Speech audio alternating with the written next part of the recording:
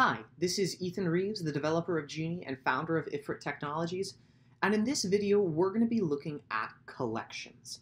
That's the collections part of folders and collections. In a previous video we looked at overall how to organize folders and collections together. In this video we're going to be digging into collections themselves, seeing what they are, how we can use them, and why they're so useful. Okay, first off, what is a collection? As a generalized concept, a collection is basically a bucket that holds research. It's synchronized, which means it synchronizes between all of your team members so they can all have it.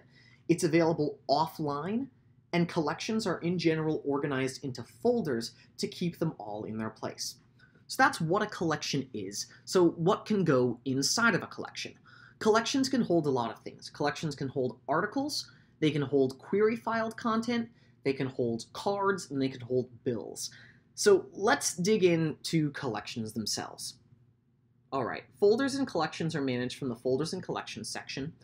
And one of the key things to learn first is that there are 3 different types of collections. All of them are collections, they just have slightly different features for the slightly different speech and debate events. So the first type of collection is an extemp collection. And all of these you can just create right here from that plus menu. An extemp collection holds just articles and auto research. Let's look at one.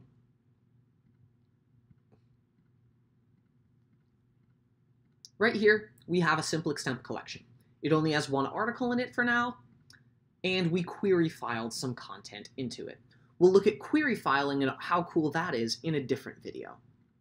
Okay, so that's a simple extemporaneous collection. Now, let's look at a debate collection. A debate collection can have everything that an extemp collection can hold, in addition to having evidence cards.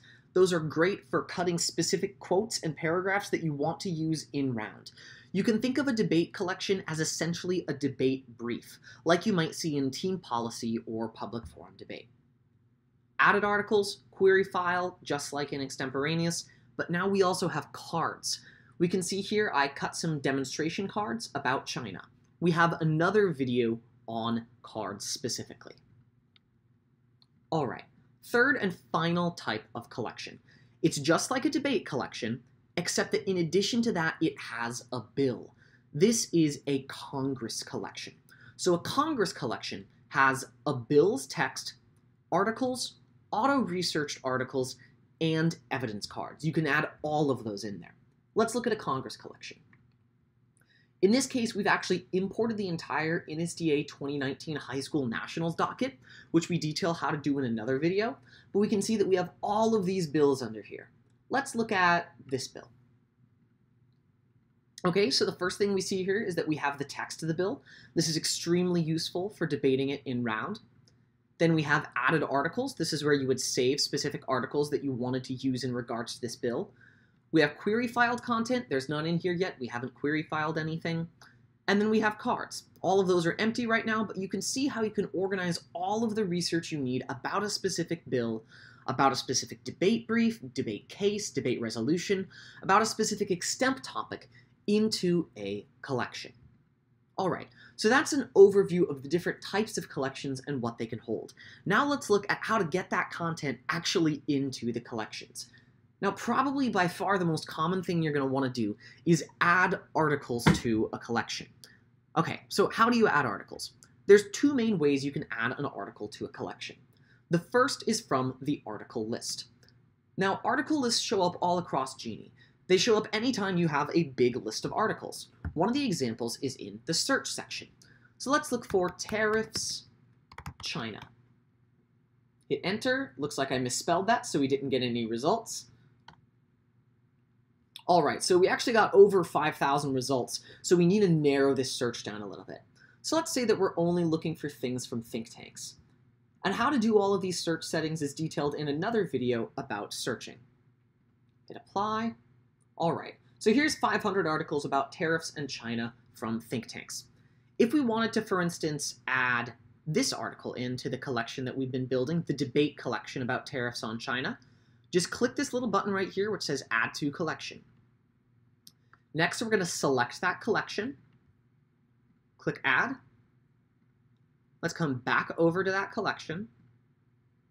click Added Articles, and we can see that there's the article added in. Now, the whole point of that is that now, rather than having to search for it, rather than having to go figure out which articles are good for this specific topic, you and your team members can curate a specific list of them. You can highlight those, mark them up, cut cards from them, and that'll all be centralized and organized so that you can find it quickly and use it. Okay, so let's get another article open here so that we can add it in as well. Just open a couple things here. Let's look at this article from the Cato Institute. Let's say that we want to add this into the collection. Click here, click the collection itself, click Add, and there we had it. It added that article in as well. All right, so the same exact process is the same for an extemp collection as it is for a Congress collection or any type of collection. So that's how you can add articles into a collection. We're going to be detailing query filing and cutting cards in 2 separate videos. So that's basically all you need to know about collections. In a lot of ways, there are 2 main cores to Genie. One is auto-filing, and one is everything that revolves around collections. Auto-filing pulls in bulk content, and collections let you curate the perfect pieces of research.